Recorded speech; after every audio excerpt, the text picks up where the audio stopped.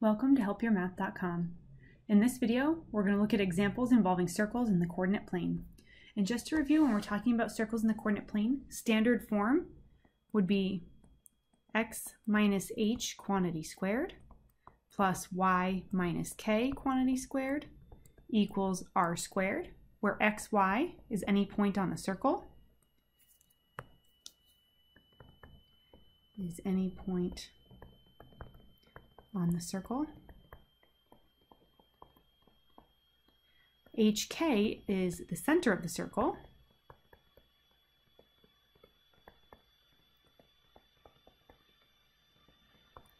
And R is the radius of the circle. Okay, so those are the things that we really want to deal with. We need to know the two pieces of information, the center of the circle and the radius, in order to be able to write these equations in standard form. So first, we're given a graph of a circle. We want to write the equation in standard form. So we need two pieces of information. We need to identify the center, and we need to identify the radius. So the center looks like that's the point labeled A, and that would be -4, -2. And the radius, so we can determine the radius by counting to the edge, going either up, down, left, or right. So if I go to the right, that's 1, 2, 3. So it appears the radius is 3. Now we're going to plug this into that standard form of a circle formula. That would be x minus -4 would be x plus 4 quantity squared, plus y minus -2 would be y plus 2 quantity squared, equals radius squared. We do want to go ahead and square the radius, so we're going to clean this up just one more time. We're going to say x plus 4 squared plus y plus 2 squared is equal to 9. Okay? In our next two examples, we're given the equations. We need to determine the center and the radius of the circle, and then we're going to sketch the graph. So here in example A, it looks like the center of the circle. So that would be HK, it would be 5, 2. And then the radius, so the radius squared is equal to 4. To get r by itself, we would take the square root of both sides. That means r is either positive or -2. But because this is a radius, it must be positive, so we don't even have to think about the -2. We can just say the radius is 2. So that was the two pieces of information it asked for, the center and the radius. Now it does ask us to sketch a graph. And if you can't tell by my horrendous handwriting, I imagine my circles are not going to be much better. But we can at least start with the center, 5, 2. And then from here, use the radius to find the 4 points that are really nice to find, because you can just go straight up 2. You can go straight to the right 2, down 2, and to the left 2. And then just do the best you can to connect those. Whoops, I missed 1 point, but we can see what the circle approximately looks like. Okay, in example B, the center of the circle, so HK, since there's nothing being subtracted by x, if we're talking about addition or subtraction, since there's nothing being subtracted, we represent nothing with a 0. So it would be 0, and then this would be -3. The radius of the circle, the radius squared, is 25. So the radius would be the square root of 25, which is 5. Okay, to graph this one, 0, -3, we would go down 3 on the y-axis. And then again, I would plug in plot the 4 points that we can quickly determine. 1, 2, 3, 4, 5. 1, 2, 3, 4, 5. 1, 2, 3, 4, 5. And 1, 2, 3, 4, down 5. And we'll do the best we can to make a nice circle out of these 4 points. Wow, that was pretty good. Go me. Okay, now for the next examples, we're going to write the equation of the circle based on the information we're given. So whatever information we're given, we hopefully are able to determine the center of the circle and the radius of the circle with what we're given. Here we're given both, so we can just plug these right in. Since the center is 9, -4, we can say that's h and k.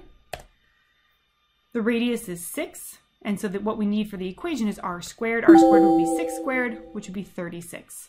So when we plug this into x minus h quantity squared plus y minus k quantity squared equals r squared, we're going to get x minus 9 squared plus y plus 4, because it'd be minus negative, which becomes plus, equals 6 squared, which is 36. So this would be the equation in all its glory. In example B, we are again given the center, so we know what h and k are.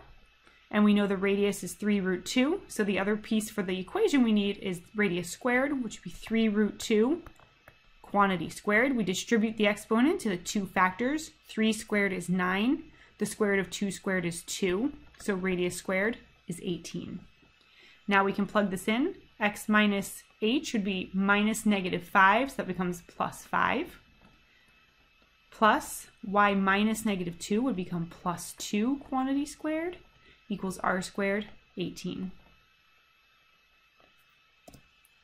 In this example, we're given the center, and we're told that one point on the circle is 7, -2. So there's two ways that we can determine what the r or r squared value is. One thing we can do is we can just plug right into x minus h squared plus y minus k squared equals r squared. So here's what we can do. We label the center. The center will always be hk. And one point on the circle, which is all we need, we're going to call x and y. And we're going to plug in for hk, x, and y, and that's going to help us determine the value of r squared. We, in fact, don't even need to know the radius. We just need to know r squared. So as soon as we know r squared and we have the center given to us, we're ready to write the equation. So this would be 7 minus 3 squared plus y is -2 minus 4 squared equals radius squared. 7 minus 3 is 4, so 4 squared, plus -2 minus 4 is -6 squared equals radius squared. 4 squared is 16, -6 quantity squared is 36, so we end up with 52 equals r squared. And we don't need to take the square root because in the formula we only need r squared. So now we have r squared. We're ready to write the equation of the circle. It's going to be x, we go back to x and y, so to represent all points on the circle, x minus 3 squared plus y minus 4 squared equals 52 will be the equation of that circle. In this example, we're given the center, so that's our hk, and we're told one point on this circle, which we'll call x and y, is -5, -3. So we'll use that same technique. We're going to plug in to the formula for a circle, which looks like this, to determine our r squared. We already have the center. We just need to know what r squared is. So we're going to say -5 minus 2 squared plus -3 minus -7 becomes plus 7 squared, and r squared is our unknown. -5 minus 2 is -7, so -7 squared. -3 plus 7 is 4, that gives me 4 squared equals r squared. -7 quantity squared is 49, 4 squared is 16, and 49 plus 16 is 65. Again, we don't care necessarily what the radius is, it doesn't ask for that, we just need to know r squared. Now that we know r squared and we know the center, we're going to plug back in, putting x and y back into it. So x minus 2 quantity squared plus y minus -7 becomes plus 7 quantity squared equals 65. And there's the equation of this circle. In our last two examples, we're given endpoints. So we know two endpoints of a diameter are -4, -6, and -10, 0. In this case, these are both x's and y's. We're not given the center, so we don't have an hk. That's unfortunate, but luckily, what we do know is that if we have two endpoints of a diameter, the point that's exactly halfway between them, also called the midpoint, is the center of the circle. So to figure out the coordinates of the center, that just means we need to calculate the coordinates of the midpoint, since they're going to be the same value. And to calculate the midpoint, we would add up the two x values, so -4 plus -10, and we divide that by 2. We do the same thing with the y values, -6 plus 0, divided by 2. Cleaning this up, -4 plus -10 is -14 over 2. -6 plus 0 is -6 over 2. And -14 divided by 2 is -7. -6 divided by 2 is -3. Okay, so now we have hk. So we know that hk, the center of the circle, is located at -7, -3. We can use the same technique to help us calculate the r squared. So you can pick one of the two ordered pairs. I like that this one has a 0 in it, so I'm going to use this as my xy. But you should end up with the same r squared if you use -4, -6. And if you don't, we're in big trouble because then we didn't actually find the midpoint of this circle. So we're going to plug in. It's going to be x -10 minus h, which will become +7 minus negative becomes plus. Quantity squared plus y 0 minus -3, it would be +3 quantity squared. We're trying to determine r squared. -10 plus 7 is -3, so it's -3 quantity squared. Plus here we have 3 quantity squared equals r squared.